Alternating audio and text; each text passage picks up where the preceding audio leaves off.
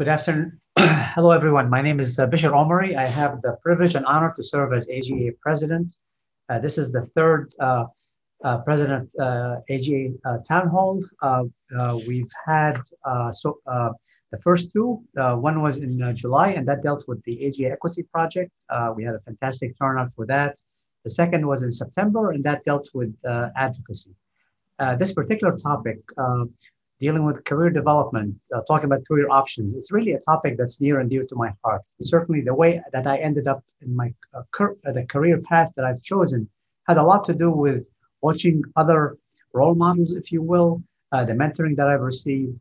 And this is something that I've carried with me throughout my professional career. And I can, the kind of the most fun parts of my career is really interacting with trainees, whether they're trainees working in the lab or trainees on the floor, on the wards.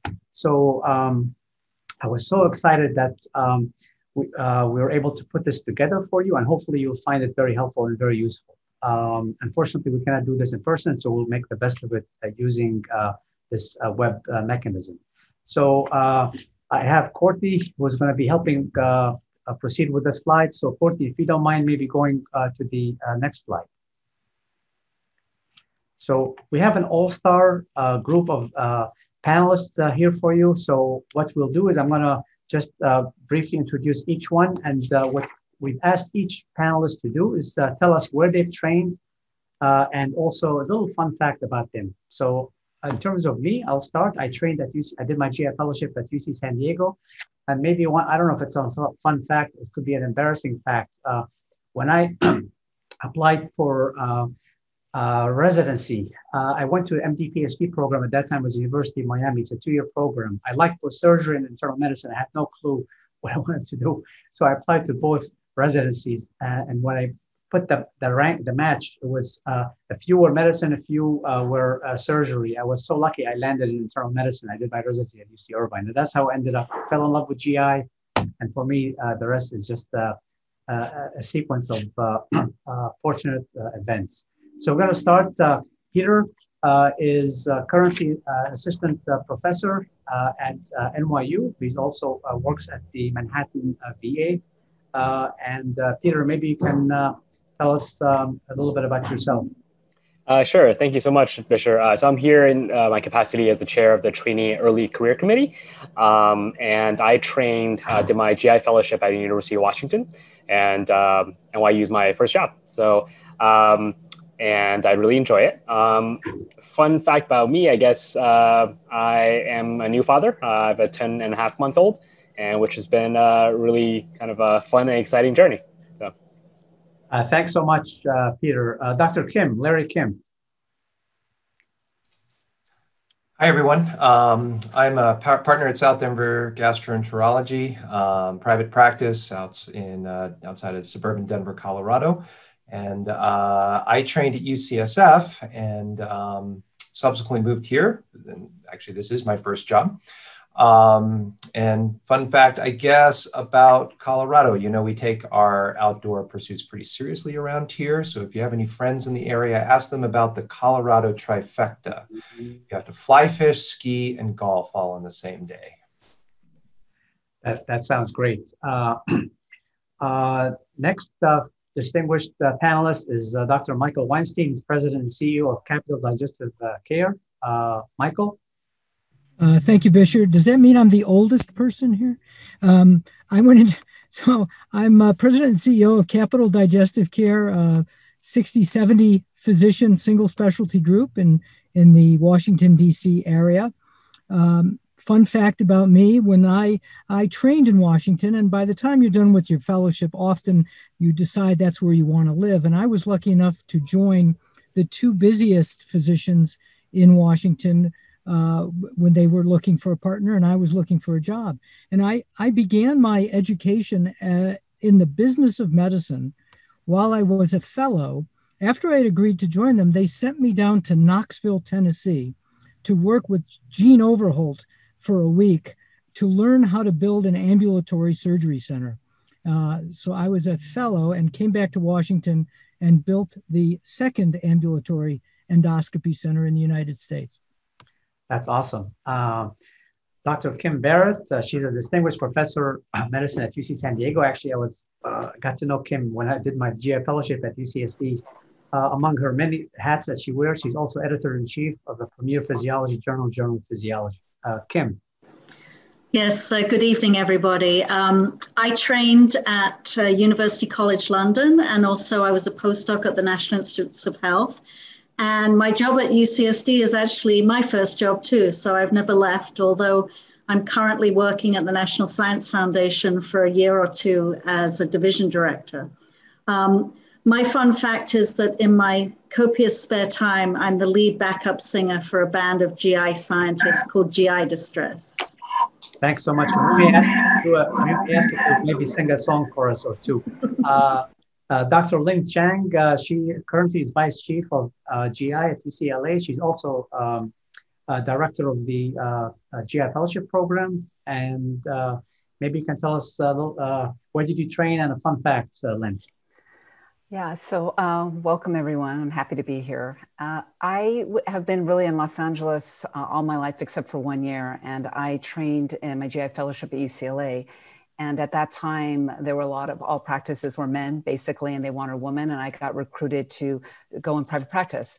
But my husband wanted to do vascular surgery. So we moved to Rochester, Minnesota, where in Mayo Clinic, he did his vascular surgery fellowship. And I decided that year that I wanted to go in academia. So we came back to Los Angeles, and I was on faculty at the county hospital that's associated with UCLA doing GI bleeding, panc bill. And 4 years into it, I decided I really wanted a career change. So I applied for a grant, decided to go 180 degrees different and went into functional GI. And I moved to UCLA. And so instead of having a patient care practice, I really went into research with less patient care. So I made a very circuitous route to my current career. Thanks so much, Lynn. Last but not least is Dr. Nick Davidson. He's the John Adeline Simon Professor of Medicine at Washington University of St. Louis. He's also director of an NIH-funded center and chief of GI. Nick. Thanks, Bashir, and hi, everyone. So yeah, I'm Nick Davidson. I'm the chief of GI at WashU. My medical school education was in England at King's College. I came over to New York and went through the Clinical Scholars Program at Rockefeller University, did my GI fellowship at Columbia. I had no intention of becoming a basic scientist. Complete accident. I was lucky enough to have good results from preliminary experiments and good mentors who pushed me. I just followed a trail of opportunity. And to be honest with you, I couldn't have picked St. Louis out of a map. I would have no idea where it was. It's a small city in the middle of the country, but here I am. Following a trail of opportunity and great mentorship has been my lodestar. Fun fact, when I was, my first job was at Columbia. I was an attending physician at PNS. And during my first job, my wife and I lived in a small apartment in Greenwich Village. And for those of you who know New York City, Columbia PNS is up at 168th Street, and I lived on 10th Street. And so I used to run home down the West Side Highway, carrying my few prized possessions and a $20 bill in case I needed to get a cab home, and ran the New York City Marathon. So that was my training. Good for you. You're making me feel guilty, Nick, but I think every one of the participants, certainly your listeners, now each one of you have your own fun facts. I wish we would have the time to listen because it's really it's quite interesting. We all take different paths, but and we're all either scientists working in the field of GI or fellows trying to decide what they want to do with their careers. Program directors might be division chiefs and so on. So we're going to move through this quickly. Peter, you get the first go. One important thing I should mention, thank you, Courtney, is that we want to make this as interactive as possible. We tried by design to have about 20 or 25 minutes of Q&A session. So you can submit your questions just by clicking on the Q&A, and for similar questions, I'll try to pull them together and ask directed questions depending on who you would like it to go. So next slide, please. Peter. Okay, thank you so much, Bishar. And I just want to reiterate what Bishar just said, that for all our 82 participants and counting, if you have any questions, please type it in. Otherwise, I'll have to try to anticipate questions you may have and ask the panelists, which is not as good as otherwise could be. But so I wanted to tell you a little bit about our Trainee Early Career Committee, which is the committee within the AGA that's dedicated, as the name suggests, to trainees, both clinical as well as research trainees, as well as those in early phase of their careers, clinicians, as well as scientists. And it's composed of a number of committee members who are also in the other AGA committee. So we really have, our feelers in all of the committees where the AGA is doing all these really interesting work and all these interesting programs. And our goal is to create programs and serve the younger population of the association. So next slide, please.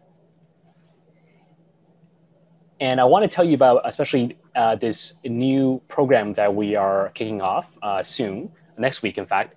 It's the Career Development Workshops. Some of you may have heard of the Regional Practice Skills Workshops.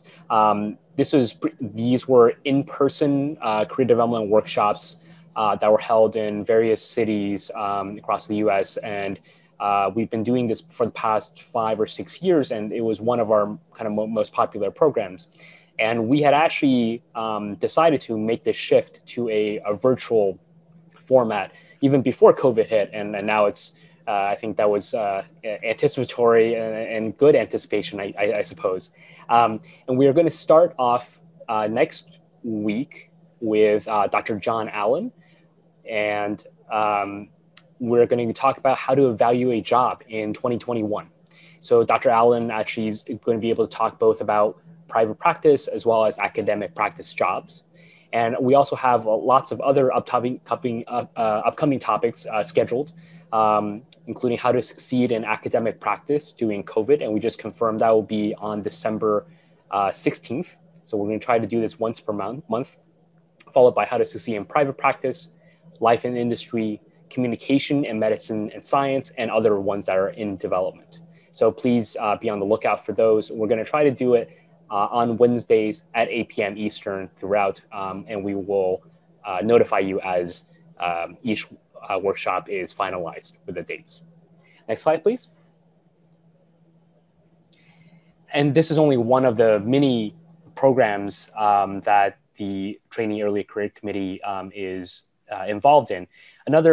Some of the other ones are shown here on this slide. I want to point a few out. One is the Young Delegates Program. Obviously, the AGA encompasses a lot of members, only a small portion of whom have the ability to serve on committees. But there are there's a lot of desire to engage on a more time-limited basis. So the Young Delegates Program was started a number of years ago with intention to offer shorter volunteer opportunities. And since then, we've had well over 100, I think more than 200 now, young delegates who are engaged in testing, say, DDCEP questions or helping to give feedback to programs that the AGA is putting on. And so I would strongly encourage that if you have any interest to look up the Young Delegates Program on the AGA website and consider signing up. There's also a GI Forging Forward cyber seminar kind of series that is talking about how to deal with kind of leadership and other problems during the era of COVID. Excuse me. And it started several months ago and it's ongoing. Another really interesting program, the AGA podcast, Small Talk, Big Topics, is actually starting tomorrow. And it features 3 hosts One is a current GI fellow, one is a someone in practice, and someone else who is a program director and also former radio DJ. I just heard kind of a snippet of what the topics they'll be talking about. It sounds really, really interesting. So I encourage you to, download it and kind of take a listen, because I think it'll be really cool. And lastly, I just wanted to mention that everything that we're talking about today, this will be recorded at AGA University, and you can also go to AGA University Education to look at a lot of other offerings that are put on by the AGA. We have, the New Gastroenterologist, which is a publication dedicated to the new gastroenterologist, so young gastroenterologists, and a lot of board exam prep resources like DDCEP, AGA Board Review, GI-SAM, GastroCards app, etc. So with that, I think that is my last slide. I'll turn it back to Bisher.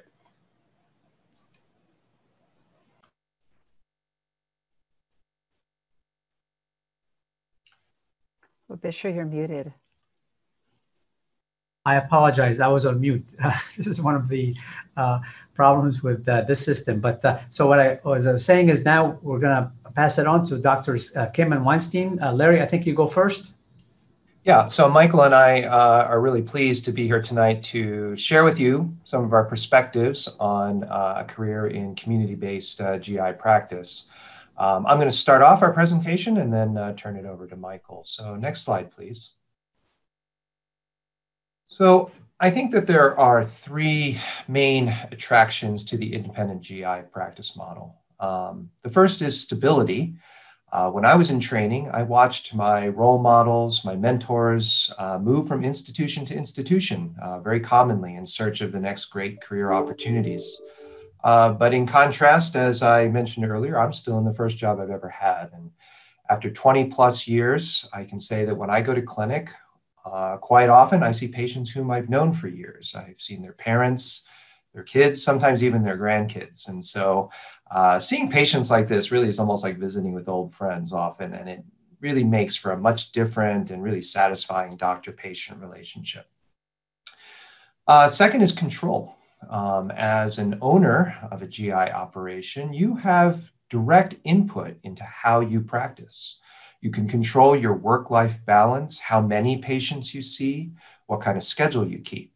You can also control your practice style, what type of patients you see. And as practices become larger and more sophisticated, many actually encourage subspecialization. At South Denver GI, for example, out of 24 physicians, we have hepatologists, advanced endoscopists, motility and IBD experts. And although you may still see plenty of general GI, having a niche within the field really can add greatly to your career satisfaction. And then finally, entrepreneurship. Independent practices these days really are laboratories for vertical integration, business expansion. Of course, most practices develop and operate endoscopy centers, but we're also growing into new business lines from pathology, infusion centers, even wellness and obesity management. Really, I'd say the horizon is limited only by your vision, your creativity, and your ability to see things through. Next slide.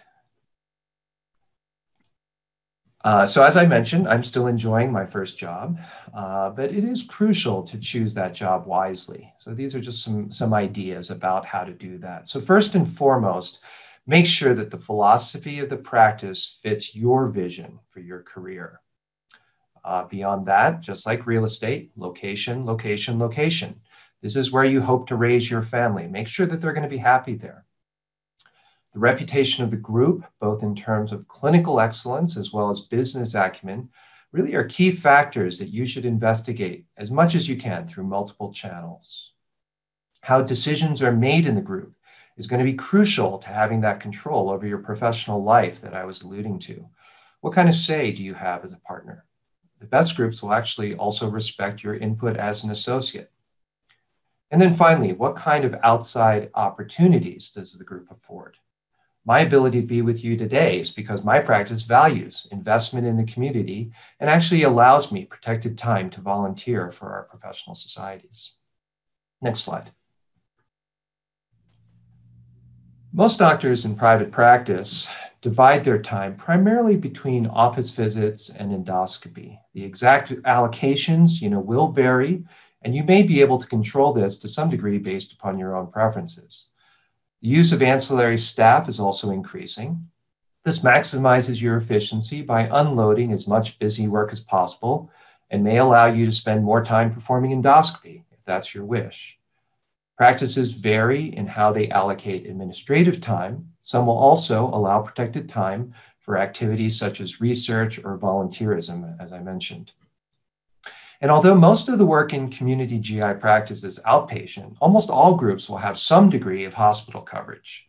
How this is handled also varies significantly. The most common model is to share coverage across all providers, but increasingly practices with heavy inpatient volumes are hiring dedicated GI hospitalists, and this represents another potential career path. Next slide. You probably know that many hospital and integrated health systems around the country are very interested in hiring their own captive gastroenterologists. Such jobs are easy to find and offer enticing compensation packages. But in general, independent practice offers higher long-term earnings potential and significantly more autonomy and control, both of which tend to be nearly non-existent as a hospital employee. The disadvantages are the administrative burden of running a practice, although this is mitigated significantly in the larger groups. And of course, there is a potential risk associated with buying into a business. So I will be happy, Michael and I will both be happy to answer any questions you might have about private practice, but now I'll turn it over to Michael to finish our portion of the presentation. Thank you, Larry. Again, I'm very happy to speak with you and provide some guidance. I was, as Larry said, I was very fortunate when I went into practice to have excellent mentors who provided me most of my background in the business of medicine. You can go to the next slide. But when you think of independent private practice, there are different forms of independent practice depending upon the group and the location that you're looking at. So single specialty is maybe the most common, but even within single specialty now, you have to inquire about whether or not the practice is part of a private equity model, whether they're completely owned by the physicians, and you want to understand what the governance structure is of the practice. Do the physicians really get to decide what type of schedule they have and how they want to run their offices? Larry mentioned different service lines and ancillary opportunities. Independent physicians do generally have a higher long-term earning capability than hospital-based and academic-based, but it is relative to taking advantage of the opportunity to provide a complete array of digestive care, including endoscopy centers, anatomic pathology, anesthesia services, infusion services. These all now make up part of the modern independent GI practice. If you're talking to a group, you do want to try and understand how income is divided amongst the group. Is it an equal split? Is it a productivity basis? An important question to ask if you're talking to an independent group. What parts of the practice are in-house? What parts do they outsource as far as the business management of the group? How much business management are you going to have to do as a new associate in a group? Will most of that back office work be taken care of by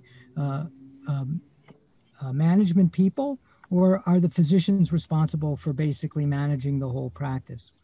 In a multi-specialty group, there are some advantages. There is certainly payer leverage in most communities in multi-specialty groups. And obviously, you have captured the referral base. The internists in a multi-specialty group will tend to be your referral base. That makes it a little bit easier to build a practice. And you also have the opportunity to have a multidisciplinary approach to the more complex patients, because physicians in other specialties are actually part of your own group. But again, one of the issues in multi-specialty groups is how do they divide the income? My analogy for multi-specialty groups and some of the troubles that they've had is similar to a zoo. When you put all the different animals in one cage, they tend to fight over the food. And it's always a bit of a competition between the specialties to decide how they're going to divide the income. You can go to the next slide. So you'll see, and I'm sure if you've been doing any reading about healthcare delivery and medical practice across the United States, there is a huge drive to practice consolidation, not just in gastroenterology, but also in other specialties. And there's a reason for that. The complexity of medical practice, the business complexity, has made it very difficult for small groups to continue to exist, given the issues related to information technology, contracting, prior authorization, and a lot of the paperwork issues that physicians are really not trained to do. So consolidation is happening at a rapid rate. And to some extent, I think COVID has actually driven some additional practice consolidation. But there are advantages to being in a bigger and bigger group, being able to subspecialize, as Larry mentioned, and to have that efficiency of a very robust back office. And within a community, a larger group obviously can be more relevant, have dominance, and you can take advantage of some of the opportunities with consumerism, social media, advertising, and things that smaller groups would have trouble taking advantage of. Next slide.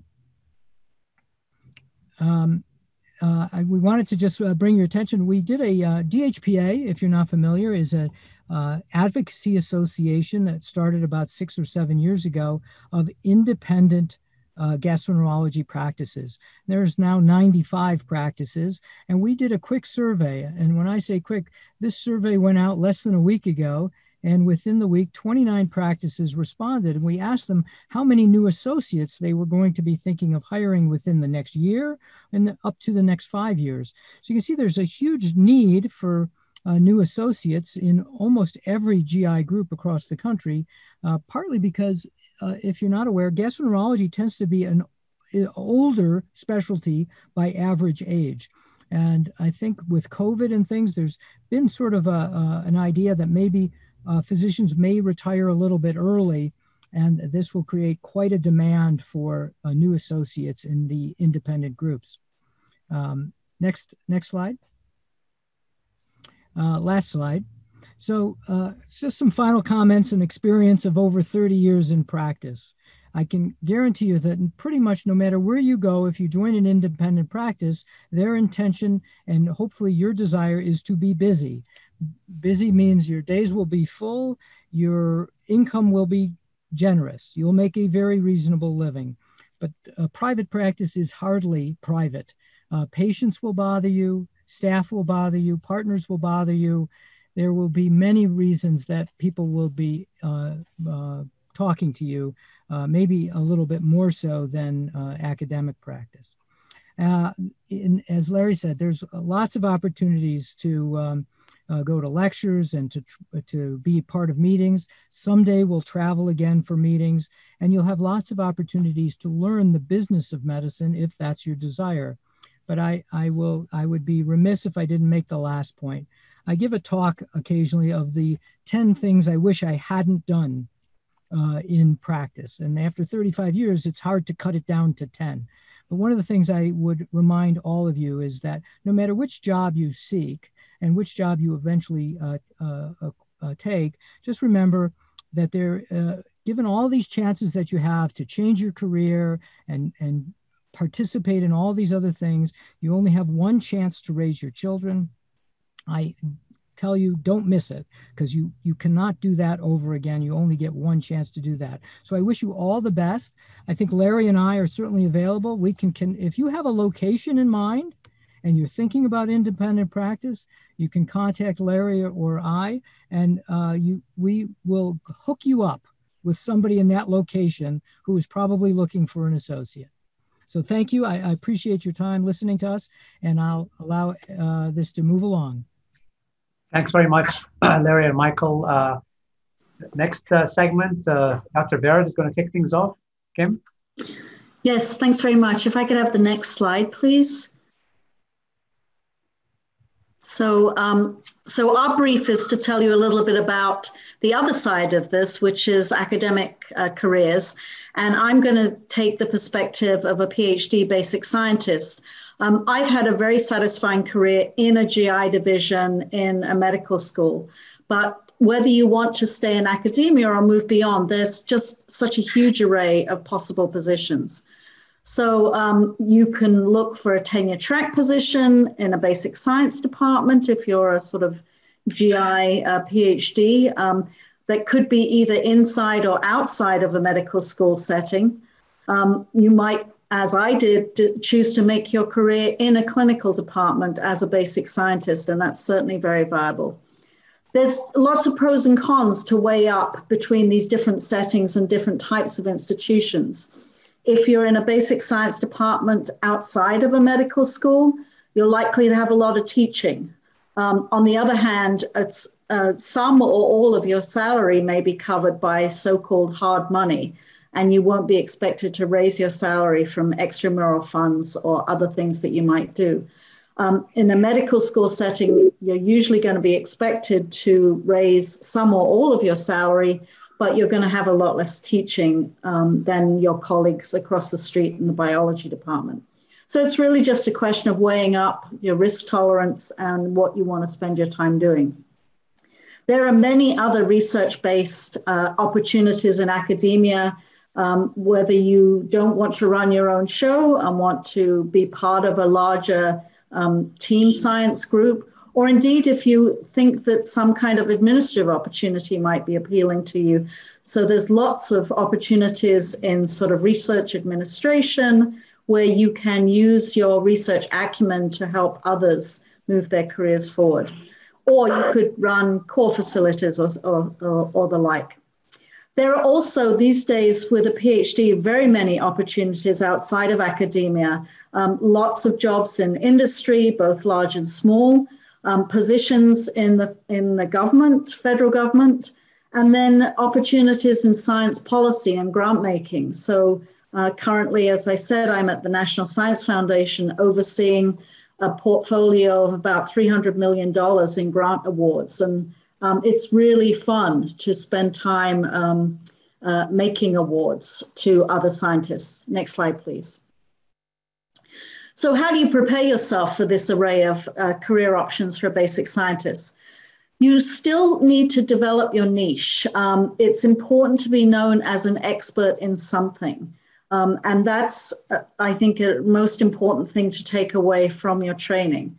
And if you have the ability to, you should try and seek out opportunities to experience the key facets of your chosen path so that you'll really have a sense if it's something that you're going to enjoy doing for the rest of your career.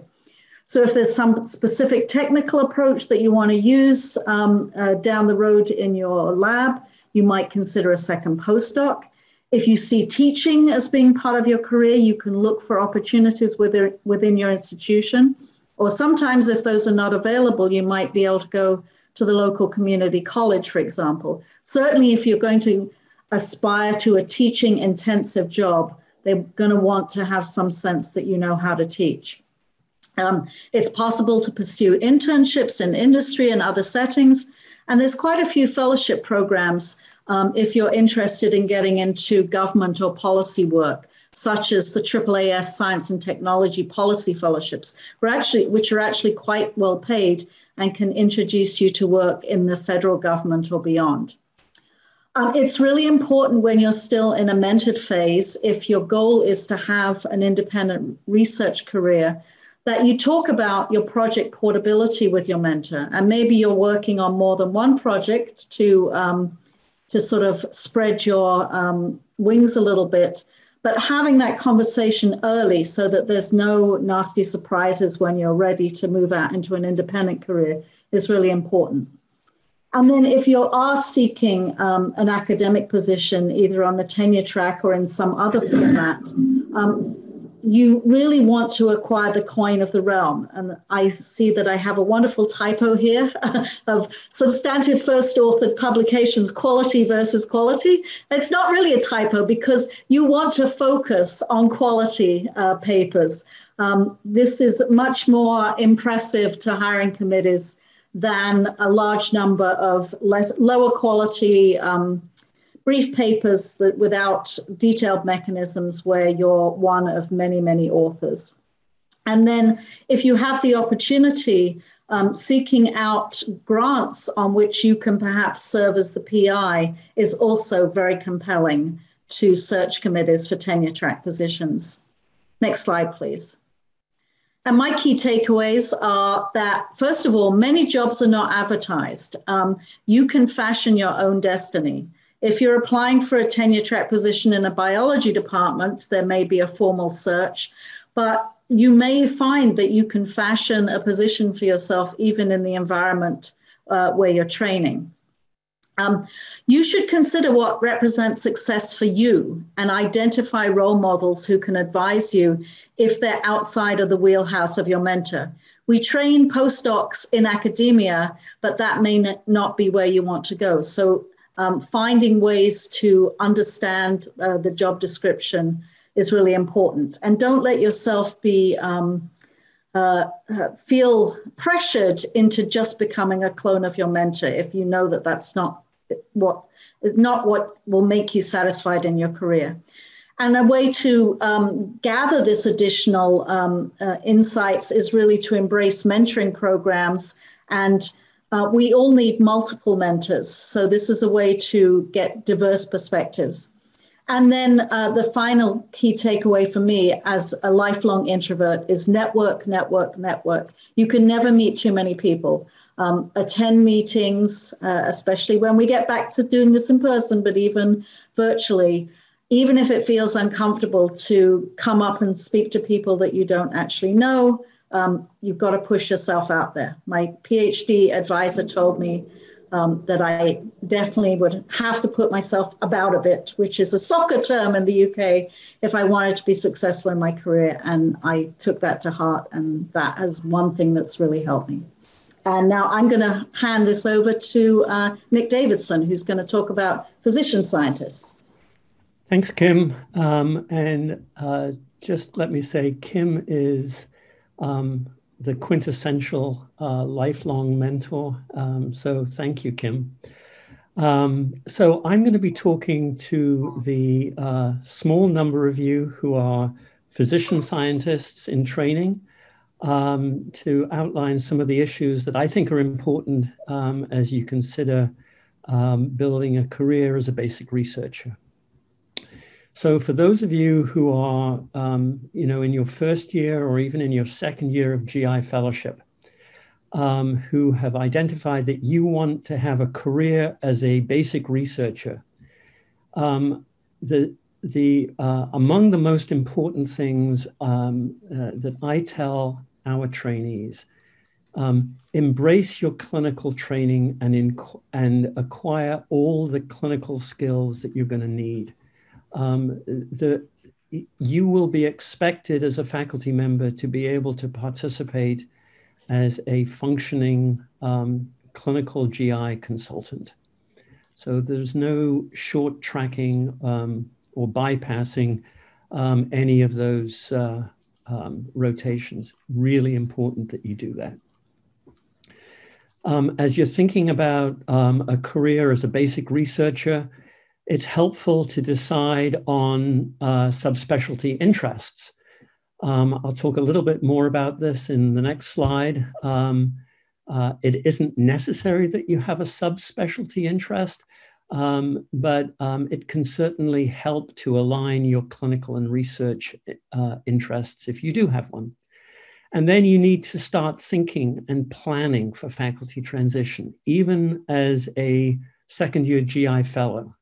You need to be strategic in planning out what the milestones and objectives are so that you can optimize your career development. Next slide, please.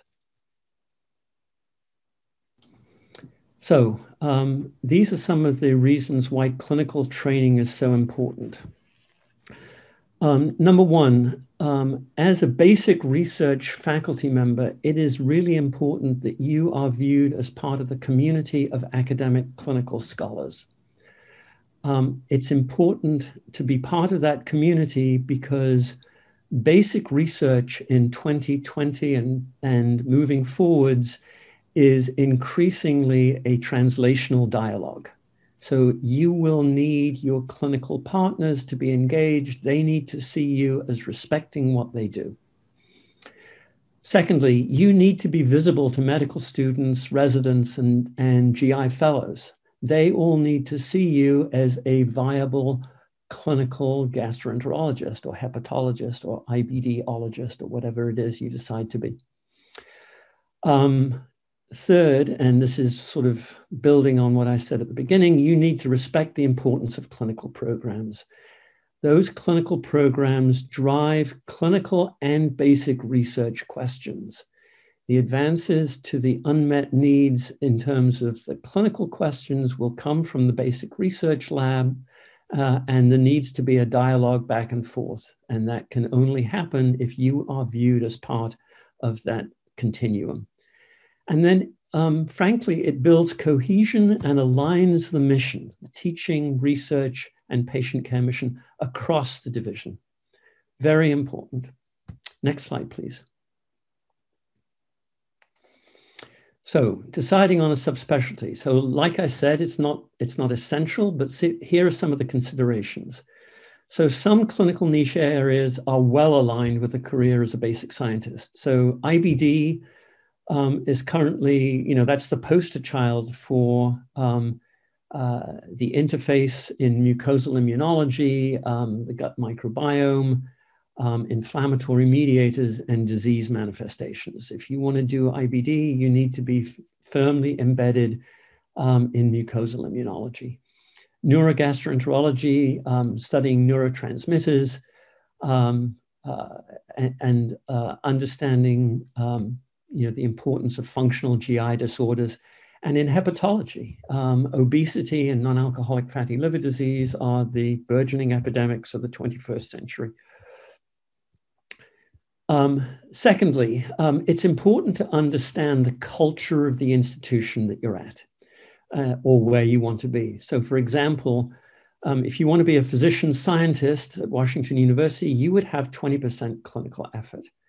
So if you want to be an IBD subspecialist, you would have, a half-day clinic for inflammatory bowel disease and maybe some limited inpatient time on the clinical services, but not a whole lot more. It's important to identify role models with similar time and effort. People who are doing and are successful at what you want to do. So that is really important as you look at the culture of the institution and identifying mentors. And then it's also important that you align your compensation expectations in line with clinical effort. If you're going to be doing 20% clinical effort, your compensation is going to be considerably less than somebody who is doing 75 or 80% clinical time. Next slide, please. So planning your faculty transition. Do you stay at your current institution or do you consider other opportunities? When is the time to do that? Well, it's probably a continuous discussion. Within our system, we like to encourage our trainees to view their training as a 3 to 5 year process. So 3 years of GI fellowship and at least another 1 to 2 or more years as an instructor so that they can establish a trajectory of first author high impact publications and begin to apply for grants. As you're considering other opportunities, you need to think about what are the elements of a startup package? What does that look like? How much protected time? How much indemnification for your clinical effort? What is the environment like? Have others been successful doing what you project you're going to be doing? What's the history and legacy of mentorship at your home institution or at other institutions? How much protected time are you going to have? And what's, like I said before, what has been the track record? You need to understand what the institutional expectations are in terms of the tracks. So is there a dedicated tenure accruing track, or is there a one-track system where everybody's tenure accruing? What are the criteria for promotion and advancement, and how is the tenure clock managed? Let me give you an example. So at our institution, if you're an instructor in medicine, your tenure clock does not begin. When you get promoted to assistant professor, your tenure clock begins and you have 8 years to be advanced to associate professor with tenure. You need to understand that at different institutions because it will be different. And then you need to plan your strategy and timing for career development awards and other extramural grants. Next slide. And this is my last slide. So these are the key takeaway points. Acquire and maintain skills as both a physician and scientist, really important. Consider trying to align your clinical and scientific interests. Important to cultivate collaborations and networking opportunities. I agree completely with what Kim said, cannot be overstated. Understand your institutional culture and philosophy. That's very important for your durable success. And then just know that AGA offers lifelong opportunities for mentoring and for career development. And I would be happy to answer questions. So thanks. I'm going to hand it over to Lynn. Thanks, Nick. I'm going to talk more about academia with a clinical career. And it really is a spectrum. So on one end of the spectrum, you have clinician investigators. And these are individuals that have some clinical practice, but they really spend the majority of their time dedicated to research, often doing a clinical human research studies, translational research, or health services. And where many of the clinician educators are aspiring or have been successful being PIs or co-investigators of a federal grant, like a National Institutes of Health grant. Then we have this hybrid clinician researcher that seems to be dwindling a little more. And that's where an individual has relatively equal amounts of clinical practice and clinical research. Often they're a PI or co-investigator of clinical trials. They have investigator-initiated studies, foundation or society grants. The types of studies that this individual usually does is prospective human studies. It's really important to collaborate with a group of primary researchers because often you can provide patients to those science teams, also providing human samples and clinical data. Often you do database studies, systematic reviews, and meta-analyses. And then on the other end of the spectrum, you have clinician educators who are in academia. And those are physicians that predominantly do clinical practice. They also do teaching, and they have a little bit of research. Now, these physicians are going to have higher income than the clinician investigators because the clinician investigators do much less clinical practice, and a lot of their income is based on what money they can bring in from grants, where the clinician educator is going to be based on their RVUs from patient care and endoscopy. I think these are actually an older set of slides. You can go next slide.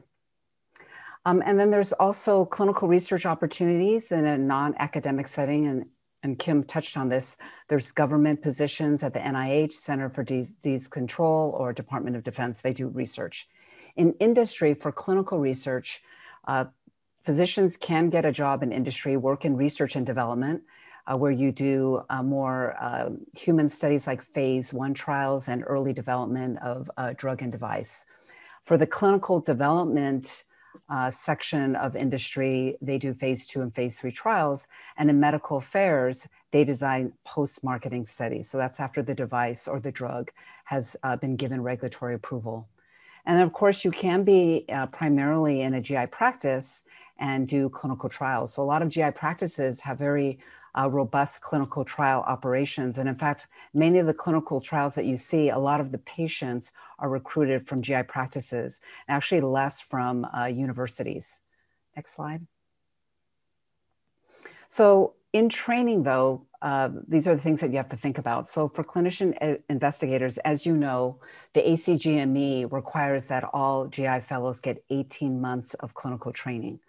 But for those who want to be primarily clinical researchers, you're going to have a 75% protected time. So usually in some part of your fellowship, usually your second and third year, and maybe a fourth year, you'll have 75% protected time to get more additional training and mentorship. Often GI fellows are getting a master's degree or sometimes a PhD degree in clinical research, like say health services research. There's T32 training grants, and also NERSA and other types of mentoring programs that provide salary support. The CTSI will have a KL2 program, which is career development for clinical and translational research. Now for clinical fellows, they often get very little clinical research time, and they really don't have as much time to do some in-depth type of research. But fellows are required to have a scholarly activity, and that's usually some research project. And often just because of the time that a GI fellow has, they usually do a chart review, QI project, surveys, database project, or sometimes a prospective study if they can. But I think it's really important for clinical fellows to get research training, even if they don't go in a primarily research type of faculty position, because it's really important to have the skills and the understanding of research, because it helps you to be more critical in the way you look at the literature and how you run your practice, or even if you want to do some amount of clinical research. And so I think it's really important to plan on how you're going to have protected research time if you want to have a academic job where you're going to do primarily research. I think sometimes fellows think they're going to be able to be given protected time as a faculty member, and often that's not the case unless you've had the training or there is a plan to support you while you're getting a grant. Next slide. So I had some key takeaways. There's really a range of clinical research opportunities in academia and also in non-academic settings. I really do think it's important as a GI fellow, if you're thinking at all that you would want to do a primarily clinical research career, it's really important to plan during your fellowship. And in the past, a lot of times people did not get a master's degree or PhD, but that really seems to be more of what people are doing in the modern era. And I think it really is advantage to do that if that's offered to you. But it's so much harder to have mainly clinical training, even going into a clinical job and then trying to go back into academia where you want to do more research. I think if you really want to do research, you should really focus on that in your fellowship and then get a primarily clinical research job with some patient care. I think it's important to self-reflect on what kind of job you want. You want to really consider personal and practical issues. It's important to select a research niche that you think will be funded and is addressing any knowledge gaps and something that you're passionate and interested in. And it's important to set priorities, discuss your career plan with many of those around you. And it's really important, as everyone said before, is to have mentors and to find these mentors during your training and afterwards. And you can have many different types of mentors. You can have research mentors, career development, work-life balance. But I do think for research even is to have multiple mentors, and they don't have to be just in GI, they can be outside of GI. That's it. Thank you. Thank you so much to all the speakers, the panelists, great presentations.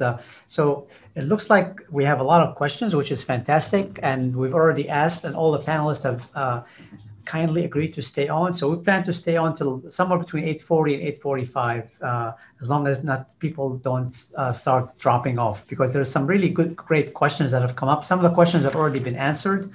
So I want to start with one question, and this actually is addressed to all the panelists, but I just need one sentence or less for an answer. And the question is, can each of you comment on the single factor that made you pick whatever career you've chosen? You don't have to elaborate why you picked it, but what was it? What was that factor? So I'm looking at Larry first, and then I'm just going to go around the panel. I decided fairly early on that I wanted to have a career in one place. I wanted to watch my kids grow up, and I wanted to have patients that I got to know really well. So that's what I was able to achieve. And like I said, I'm still in the first job that I ever had, and very happy to be here. Lynn. I would say that to know yourself and pick something that you're interested and passionate about. I think that is how people succeed. If they're doing something they really love, that they're more successful. Michael. You might be muted, Michael. All right. Yeah, I agree with Larry. By the time I finished my fellowship, I already had one child, one on the way. My wife had lots of friends. It was very important to try and stay in the same location. So for me, it was a location. Nick. You guys are all so mature and developed. It was totally random. You know, I was lucky to have good mentors, and I enjoyed what I was doing. So I just kept doing it. Kim, and then Peter. I think for me, it's that no 2 days would ever be the same, and that I saw that I would be able to do so many different things over the course of my career. Peter, you might be muted. There you go. Yes, for me, I think it would be, I think following kind of my passion. So I'm a clinical investigator. So to be able to have that balance, to be able to both see patients as well as pursue my research interests. Yeah, for me, it was really, I ended up moving. I didn't even know I was going to go into medicine, but it was really following my passion. So I ended up changing directions just for the passion. That was a key one. So one question here in terms of, this is for both Larry and Michael. If I'm in private practice, I start working 3-5 years, and then if I want to transition, somehow I'm not too happy, there might be some other issues. How possible is it to transition from one private practice group to another? If you can be brief. Larry, do you want to take that one first? Sure. Yes, you can transition. I think a key factor is the time horizon, or the time point at which you do that. Once you have bought into a practice, so practices are businesses, you invest in them as a partner. So once you've invested in a practice and bought in, it does make it a little more complicated getting out. You have to be bought out. But I'll also let Michael weigh in as well. Yeah, I think there are a couple of issues. One, certainly, if there's a need to move, a spouse gets a job. Obviously, I think in a practice, there's going to be an opportunity to move. And I think the buy-in and the buy-out are issues you handle early on. So that's not going to be a restriction. I think as far as changing groups within the same city, that's going to be a little bit more difficult. And that's probably even true in some of the academic practices. There are restrictive covenants as to where you can move because of the competition issues. In our practice, we have allowed people to leave our practice to join academic settings in the same city.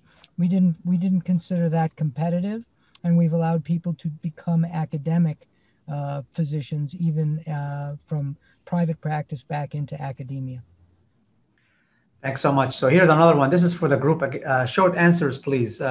It says here, all of us are considered having trained in top-tier programs. Any recommendations on how to modify job search expectation when coming from less, quote-unquote, and name-recognized institutions? pick. Are you calling on people, or you want Yes. people to chime in? Go ahead, Larry. Go ahead. You started first. You chime in. I took a stab on this, a stab at this one also online or on the chat feature, but you know, our group hires, and I think any large group hires based on the person. Where they come from helps open the door, but it's certainly not the be all and end all. And one thing I tried to highlight is increasingly personal connections are really critical. You know, personal connections and also the fit, you know, philosophically with the practice and how you come off. Personal connections, you know, the GI community is small and people tend to know each other. And usually in a group, at least in private practice, a group of any significant size will have, you know, somebody that knows one of your mentors, and we'll talk to them before we hire you. So that's going to be critical. Thank you, Larry. So let me I'm going to throw another question here. Now, this question was already answered by Michael. So Michael, you answered with a paragraph. I want to ask the panelists to answer with one sentence. So if you're in the chat room, you can take a look at Michael's answer. It's actually quite detailed and very helpful. But this is it for the rest. What is the biggest thing you consider before signing your first job, whatever that job is? When you took your first job, what was it that you thought about? Or how would you, knowing what you know now, maybe you should be thinking about other things. How would you advise your cousin, your neighbor to answer this question? So Michael answered this. So I'm going to go. Let me start with Peter. You took a job already. What was the first thing you thought about? Yeah, so I also responded in the Q&A, but I think for me it's to make sure that the most important aspects of the job are really, you know, detailed, written down, ideally in the contract. But if that's not the case, the least documented some type of writing over email, whatnot, because it's much like with patient care. I think if it's not documented, then it doesn't really count. Okay, I'm going to go to Lynn, Nick, and then Kim. Lynn? I think at the age that we're at our first job, you really think about your family and more of the personal aspects and where you want to live and where your family wants to live. I think having that support is really important. I would also say it would be nice for it to be the job that you want, but sometimes it's not the perfect job for you, and you move on later on to another job that's maybe a little more perfect. Nick? I think it's important that your expectations are aligned with the expectations of the institution. So speaking to Peter's point, I think having explicit delineation of your clinical expectations, inpatient, backup endoscopy time, and details of a startup package, making sure that it's fair and aligned with what others have gotten and what you expect. Just transparency. Thank you. Kim? Yeah, and appropriate for this group, trust your gut. If something doesn't feel right, it's probably not. And this is when you use your networking to really do your due diligence with other people in the department, other people around the department to find out what it's really like to work there.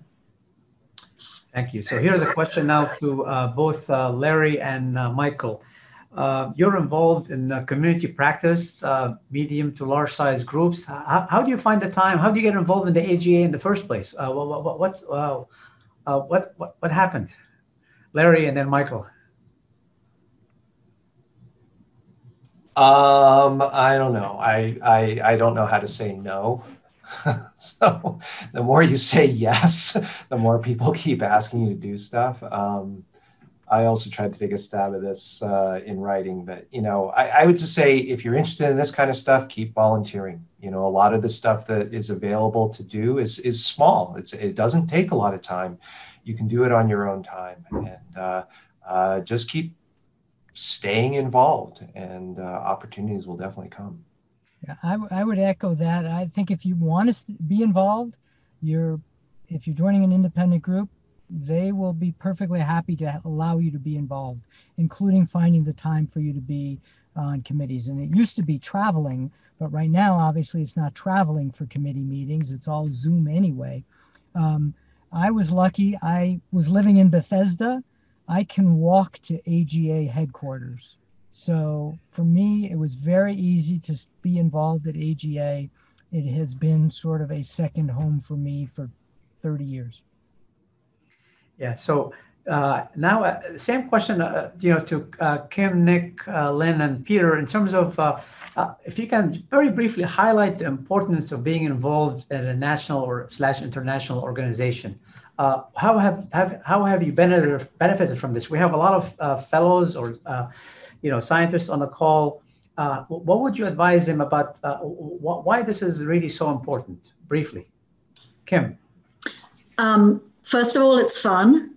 Second, you meet lots of people who might end up being research collaborators or at least friends. Third of all, if you're in academia, it counts. You have to do some kind of service, and you might as well do it for such a wonderful organization as the AGA. I'm going to go with Nick, Lynn, and then Peter. Nick? Building a community is a survival strategy. Networking is essential. And it will amplify both your clinical capacity as well as your research interests. Lynn and then Peter. Yeah, I think you just learn so much more than what you learn on your day-to-day job about so many different aspects about medicine and career. And I think the other thing that has helped me a lot is I've learned leadership skills by being involved in different organizations, and that's been really great.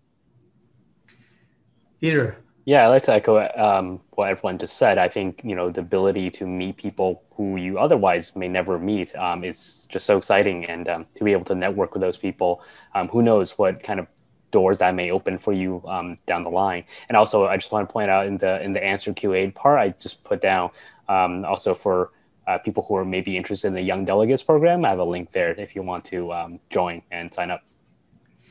Yeah, I mean, I just want to, obviously, this might sound like a commercial for AGA, but I'm AGA president. So, I mean, the AGA is just, I'm telling you this from the bottom of my heart. The AGA is a fantastic organization. There's so many opportunities. It doesn't matter whether you're a fellow, you're a scientist, postdoc looking for career opportunities, whether you're advancing through your career, mid-career level, there's so many opportunities to participate in the AGA. But so stick with one or two organizations, and if you're on the scientist side, I would be interested in what Kim, for example, Nick and Lynn think. But being involved in a more basic science organization, and also if your research has any translational clinical component, also being involved in a clinical organization like the AGA, for example.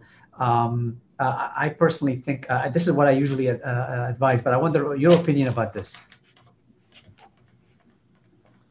I would agree. If you're a PhD, it's important to have a basic science home as well. And for me, that's been the American Physiological Society, but also the Physiological Society of the UK. It's not that there aren't physician scientists in those organizations as well, but it just brings you to your core scientific discipline in a way that isn't necessarily so easy to get from the AGA. But it's been really important for me to be involved in both societies. Nick? Yeah, I don't really have much to add. I think, participating in multiple societies and creating, not necessarily overlapping networks of collaborators has been really helpful for me. So the AGA is a big welcoming umbrella. But that doesn't mean that there aren't other opportunities that you should pursue as well. So, building this network of friends and collaborators and mentors has been really pivotal for me personally. Lynn. Yeah, I was just going to add, I agree with everything that Kim and Nick said. I do think it's really important to understand the basic translational and clinical aspect. I think that actually makes your research better and more relevant if you understand that, and just attending lectures outside of your own niche is I think, really important. So we have just a couple more concluding slides, a few informationals. Now, there might be some additional, if there's any additional questions, what we'll try to do is answer in for AGA community. And another reminder is that this is being videotaped, so you can watch the entire presentation. If there are certain aspects of it that you think are helpful, you want to pass it along to some of your colleagues, they can access it, and you don't have to be an AGA member to have access to some of the information that's available on AGA University. So this was already mentioned. I just want to just remind you about this. I think it's going to be really a very helpful webinar in terms of how to evaluate a job in 2021. The moderators are going to be both Peter and Nicole, and the panelist is going to be John Allen, who's at the University of Michigan. He has tons of experience in private practice.